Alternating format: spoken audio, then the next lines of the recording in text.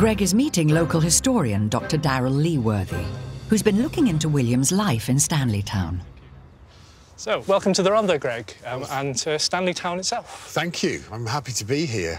And I must say it's really surreal to be standing outside William's next home from Portmaddock. If I show you this photograph here, which you can immediately place yourself in just by looking at the rows of houses there. Yeah. You can see all the pits along the valley floor there. Following the line of the valley. Absolutely. Going round. So that picture was taken probably when he was living in the house. Yeah.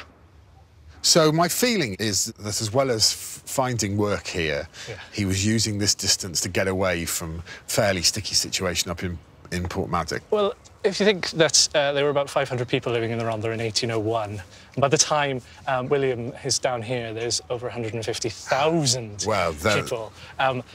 They've come from the north of England, the West Midlands, the West Country. His neighbours, they've never met him before. They might be from Bristol. Right. And so it doesn't really matter. We're making a new society. Yeah. It's an entirely logical journey in a way. Yeah. So, the big question is, Darrell, have you found any other information that would give me more of a picture of William? Well, we've managed to trace William and Martha's last surviving daughter, Mary Anwen, who was rather keen to meet you. Who's still alive? She is indeed, yes. Well, that is incredible. I'm trying to think what relation she is to me, then. Step-grandmother? No. Half-granny? I've got a half-great-aunt. I didn't know about.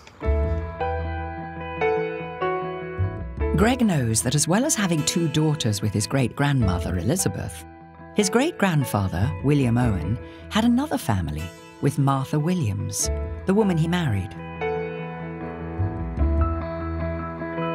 Their eldest children were Bessie and Robert, and Greg's now discovered that their youngest daughter, Mary Anwen, who was born in 1928, is still living in South Wales.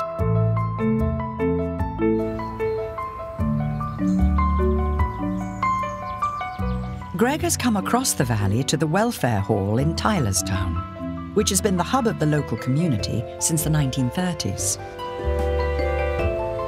He's meeting Mary Anwen here. Hello. Hello. Hello, Mary Anwen. Hello. Lovely to meet you. We've got a ladder for me to get up. You will? How are you? Very well, thank you. It's nice to meet you. You are like my family. Yeah? I know that now, yes. Do I look like them? Yes, you do, yes. Yeah. Yes. Well, I can see it in your face as well. I really can. You've got such similar eyes to my 9. Never. Yeah. You look like my great-grandson. Really? Yeah. Well, it's pretty recent news to you that you had two half-sisters. I couldn't believe it. Never ever thought of it. What I know is that by the time your dad came down here, he already had 2 children. Yes, that's it. How many brothers and sisters were there in the end? 6 boys and 3 girls. Now then, that's even. That's something like you, but there. I can't tell you how much he looks like my dad. Yes. And my brother, Gwynedd. That's your brother? Yes. He was the smooth one, wasn't he? Yeah, oh yes. Yeah. And there's me, but there. Ah. And that's my mother. That's your mum? Yes. Hard-working woman. Martha, was she? Do you think your mother knew that he had I don't think other children? I don't think she did. She had a very nice life with him at all. Really? Very jealous. Very moody. He was a very jealous man? Yes. So he wanted to be jealous and all, didn't he? Well, it's amazing that he was the jealous one, because he was... Awful jealous. She had 3 daughters, and my mother used to say to us, if you had the life that I had, I'd rather bury you. Didn't want us 3 girls to get married. Because life with William was that bad? There he is, but there. There he is? Yeah. William. It's the first time I've seen him. And I feel like I've got to know him very well over the last few days. Yeah. The picture we've picked up of him as a young man was he was a real Jack the Lad, you know? Yeah. He was he was Jack the Lad, all right. He looks tall. Was he tall? Yes, he was, yes. Big man, very big man. Like over 6 foot, was he? Yeah. Not freakish, not 6'8". Oh, not like you, no. Here's his great-grandson tracking his daughter down 100 years later. I bet he never thought that would happen, did he? But he's turning his grave years. Well, yeah. He got found out. Yeah. You always get found out in the end. In the end, even if it is 110 years later. Well, yeah. Yeah.